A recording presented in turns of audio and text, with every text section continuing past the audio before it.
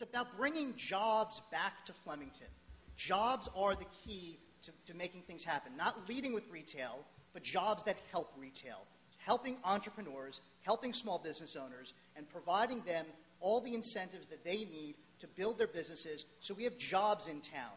Jobs that will then put feet on the street and will help the rest of the economy. You only get a multiplier effect. You only get those dollars recirculating when an entrepreneur takes a risk, makes an investment, hires people, and then those dollars go around the community.